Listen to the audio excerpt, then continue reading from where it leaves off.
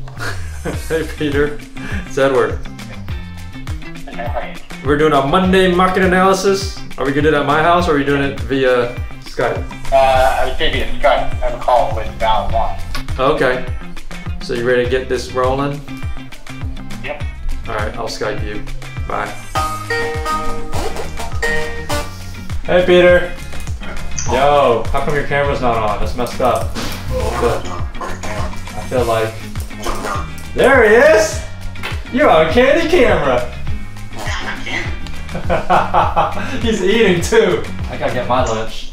Alright, we're doing market analysis. And we are looking at homes that are on the market so that we can reevaluate a pricing strategy, right? Alright, I see Columbus and it's at $33.50. Alright, so let's first talk about showing activity. How many showings have we had for the past 2 weeks? Which is probably the last time we did an update, right? Yeah, 8, 9, 10 showings. That's a lot of showings, man. Yes. You're talking Casey Mara, Paul Riley, James. This is since pretty much end of June, right? Okay. And then what kind of feedback are we getting? Improved Master Bath was the latest one. Fix It Up More on June 27th from Diane. Yep. Yeah, said not in good shape. And is it vacant? No. It's not. Until the end of this month. Okay, so we can't really do much about the condition, even if we wanted to. You know, it's lived in, it's outdated. There's really nothing we can do about that. But it does speak to the value of that property compared to others.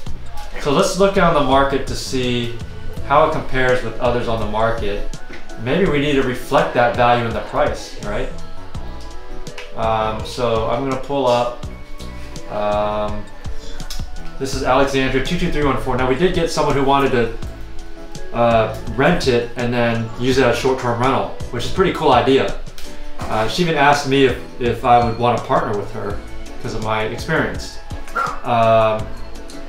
But I brought that up to the owner. I figure she'd have the short-term rental questions that I could answer and you couldn't. So I just went ahead and called the owner. She says she's thinking about it. It doesn't sound like she's too crazy about the idea. But let me go ahead. Let's do a search. What are you coming up with as far as a recommended price reduction? Let's kind of take a look at that real quick. 3-bedroom, right? Townhouse. So I'm just gonna go a 3-bedroom. Is this townhouse or single family? Townhouse. Townhouse. Alright. We're gonna do townhouse. I mean, it might be good to look at single families if single families are... Right, in that price point, potentially? They're affecting... Yeah. So I'll say 3 or more bedrooms because it's gonna compete with anything that has at least 3 bedrooms. And let's see. And price, let's put the price, right now it's at $33.50. Let's say $2,900 to $35,000. That's a pretty good wide price range, right? 23 matches. Okay, so I see ours here. It's about 1,400 square feet for $33.50. There's another one here that's similar in size in Old Town on Oronico. That's cheaper at $3,200. It's been on for about the same amount of days as us. So let's see how that compares. You know, nothing too exciting. It doesn't look great. It has a nice little courtyard patio. That looks like tile, dated tile, and maybe wood laminate. Versus Columbus. Oh, such a beautiful home. Wood floors. The appliance, a little dated. It looks more updated. Oh, it got that wallpaper though. Yeah, kitchen, the bathroom's dated. What do you think? Is the value there? Okay, so we got $33.50 for that. $3,200 for what we just saw.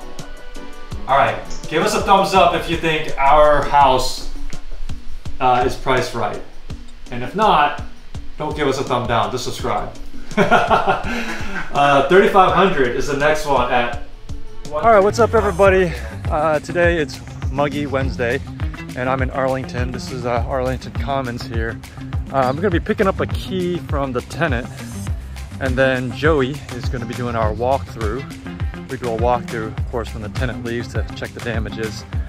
In this case, most likely there's not gonna be any. It's gonna be a pretty easy one. And then we're also gonna meet a vendor here, Marco, the guy who did Cherrydale. You can check out that video up on top. But he's gonna give us an estimate on a few things. We're gonna run by him, so productive day. So let's check out the inside of this building and figure out how to get in. 5 hours later. Hey, okay, so we have Peter here and we have Marco here. And we're just kind of testing keys right now. There's like one key on the outside, 2 keys on the inside, just a mess of keys.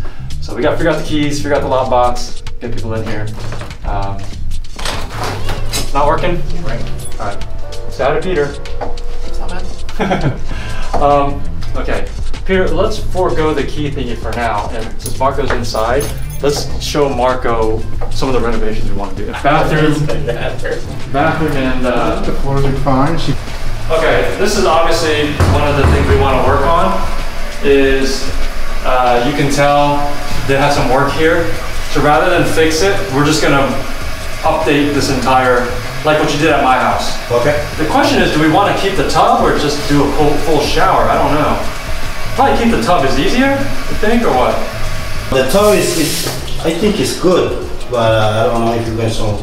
Oh, we can keep the tub, right? Yeah, we can keep the tub. Yeah, okay. Yeah, it's not like chipped or anything, so that'll save some money, right? Just keep the tub. Yeah. The other question, let's see. In this room, I don't see anything that needs to be done. I don't like the look of that brass, so we'll probably leave that off. What do you think, Peter? Doesn't great. The flooring is old, but it's good. I don't know if I would replace this. You can save some money here. I know. Let's go into the kitchen. You see anything here, Marco? This microwave, it doesn't work because something's wrong with the electrical outlet. So I don't know if something's going on. You feel comfortable messing with that, or? Yeah, I can check what's going on. Maybe if it's only the electrical problem, maybe we can find a problem. Yeah. Did she say something about the electrical being tied to something down here, or was that something another thing? I thought maybe it's a garbage disposal. Yeah. Yeah, so it might be connected to this somehow. There's an issue. Peter, if you could find out like who installed this, maybe it might go under warranty too. Yeah, I know there was a work order for it, so I asked you to deal with it.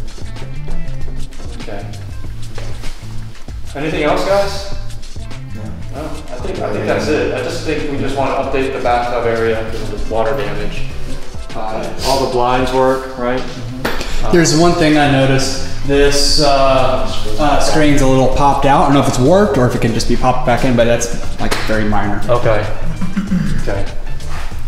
And so what we'll do also, if you're going to be working on the shower, Marco. Yeah. What is this? Yes, I do. It's warped. I'm just gonna push it that side now.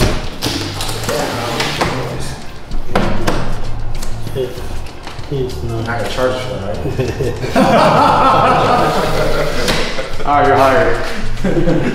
So, but you remember that handyman checklist you did for Cherrydale? We do that for every home. Okay. So what we'll do is we'll probably give you the checklist. Okay. But if you can, one thing that really helps us is the pictures, right? So you can take, like let's just say, a smoke detector. Just take a picture that you've replaced it or something like that. Yeah. Just go check through them all. That's pretty much it, man. Yeah. So good deal. Fast. Cool. So maybe this week you'll get back to me on something? Yes, this week I'll give you. Alright, let's do it. Alright, well, that's it. What's up? The newest Marcel purchaser, David. That's me. How's the house looking? Looks good. Nothing crazy. No crazy finds. Matt, say hi. Free advertisement. How we doing? Good, like the hat. Yeah, how about that? Everything looking good? Yeah. Oh, No monsters. I'll get a quick house tour. Kitchen. Did they fix the garbage disposal yet? He did. Huh? Oh, really? Wow. What was wrong with it? It's just locked up. I took a wrench. There's a Oh, on the bottom there? pivot on the bottom. You put a wrench in it. Yeah. As long as it's not too jammed up, you know, I got it to spin. Had to reset the electric reset. There's Cool. there's also a reset button on that. So I reset that, and then I could hear it was locked up. So I got a wrench, put an Allen wrench on it, and got it to spin. And stinks. Ran a bunch of water in it, but it's cleared out. Well, I'm sure she's thankful for that. Because she doesn't have to replace it. Because Yeah. she said she would. With the water heater. And this burner. Did you test it out? It works. Yeah, It does works. work. You have to look at the. Oh, did we not turn it right? You didn't turn it in the right direction. High, high, high, low. Oh, that's so weird. Yeah, got like that. Oh, no wonder. We had it on low. You're like, hey, hey. Hey, Okay. when that happens. Yeah. This is the bathroom. Hey, I was there too. So, 2 people. This is the bedroom. And these are right here in Fairfax. This is a 1-bedroom Penderview property. It's all copper water piping and PVC drain waste and vent piping. Water heater, the build date's 2011. Okay, so it's 10 years old, going on 11. Went through the panel, pulled the cover off. All the circuit and passives are correct in the panel. The grounding's correct, so no issues in there. All the panels, all the breakers match the panel. Smoke detector was the build date on that was like 2014, so that's good for another couple of years. The fan's pretty worthless in the bathroom. It's a recirculating fan. The opening and size correctly for a microwave. You just got to make sure you get one that takes 15 amps. Because a convection oven is usually combo convection microwaves usually take 20 amps. You plan on putting a microwave there, or just stick with your air fryer? And then the unit above the ceiling looks like there's no date codes or anything. There's no manufacturer data, at least none that are visually accessible. But it looks like it's maybe original. And the unit outside, the AC unit's 2005. So we're getting, it's trained, so train's pretty good equipment, but usually, 18 years is about average on that stuff. How old is it, you said? 2005. Oh, okay. On the central AC. That means it could go anytime. Yeah, depending on how long. Let's go for a 20 years. Let's go. Yeah, let's go for it. All right, let's kind of recap what we've been doing. I guess for the past 2 weeks, just kind of hammering down the calls on the referral partner agents, right? Let's see what's been our results. Pretty good. We've called like probably, I don't know, 100, 150 a week or something, and we're almost through the entire database. How much more we got to go? Just like another 30 to 60 or something? I think there's 11 for Texas, and then we'll be caught up to 2021. Wow. Good job, ladies. Yes, pretty much done. And Virginia is all finished. It's been done for a couple of days. Yeah. We only had 4 left the other day, so we knocked those out. Yeah. How did it feel, Maddie, from your first call to last? Did you notice you feel a lot more confident, or? Yeah. Yeah? Yeah, it definitely, it got a lot easier. I found a groove, a rhythm, the stuff to kind of engage people first. I'm still not super good at the conversational part of it. Yeah. I was able to do it with a couple of people, but it's still something. She was a lot better at the end. And that kind of comes with time too. For me as a real estate agent, I can kind of connect with them on that real estate level, because I've been there, I've bought and sold. So there's some things that I can talk shop with a little easier. That just comes, with some of that as well. But no, you guys did great. I think the next thing I want to target now, and that's going to be really high payoff, because I think hitting the agents and letting them know about our promotion with the referrals, that's awesome. That's our primary way of doing business. But another really good audience to talk to are owners, right? And like Valerie mentioned in the past, we used to do this pretty regularly, where we would call owners, systematically. And I mean, who doesn't like that? Like, you know, when you're a client of a business and they're calling just to kind of check in, making sure you're happy. Like if the hotel calls you, hey Maddie, how's your room, right? How was the check-in, Candy? You know, that makes you feel good. Like, oh yeah, I'm glad you called. Like, can you bring up 2 extra pillows, right? So that's what we're gonna do next. We're gonna call the owners, and we're gonna do 3 things. The first is we're gonna give an update on the tenant. So the implied task is we'll call the tenant, and we're gonna report anything that's positive, any requests they have, or what's their renewal intent. So we'll go over that, like calling the tenant, hey, this is Candy, just checking in, want to see how things going with the lease so far. Awesome. Anything broken that you need to report in the work order? I noticed that you're in the middle of a work order, you know, so we can kind of look at that. You know, oh, I noticed this work order just got done. How'd that go? How was your experience? And that's all valuable feedback. Hey, your lease is coming up. Have you thought about renewing? Do you know what you're gonna do? So that's all like super good intel, right? And we can take notes in the lease as we're doing that. And that's actually an update on the tenant too. Oh, by the way, do you know a good landscaper, you know? So a lot of good opportunities for that. And then we call the owner. Hey, I just talked to your tenant, or hey, I left a message for your tenant, you know, checked in on them. They love hearing that, right? That we're on top of all that. The second thing is we're gonna say, hey, look, I just wanted to give you an update on the tenant. The second thing I just want to do is see if you wanted to talk investments or talk about the market with the real estate broker, you know, with Edward, our real estate broker, and he can review your portfolio and discuss that with you. Just kind of making that offer, you know, it's kind of like a, you know, hey, on a high level, do you have any questions about your real estate investment? You know, whether you want to get another one, you want to know how the market is, you know, that type of thing. So we're just being proactive because a lot of them are asking us anyways. I'm sure it's on the top of their minds. Sometimes the conversation might be better for a property manager. Like if they're asking about, I don't know, something tenant related, but if they want to talk high level, just make the offer. Hopefully like 1 out of 10 or 1 out of 20 want to actually take you up on the offer, because otherwise my calendar is going to get full real quick. Be busy. Yeah. But I mean, those are all great opportunities, right? FaceTime or, you know, phone time with them. The last thing is just, hey, oh, by the way, you know, who is your real estate agent and were you happy with them? Do you think that's someone you could give us an introduction for? And that's when Candy wins the contest. And then that's when you start pulling ahead. Because hopefully... I made a lot of calls yesterday. Did you made a go lot by of the calls.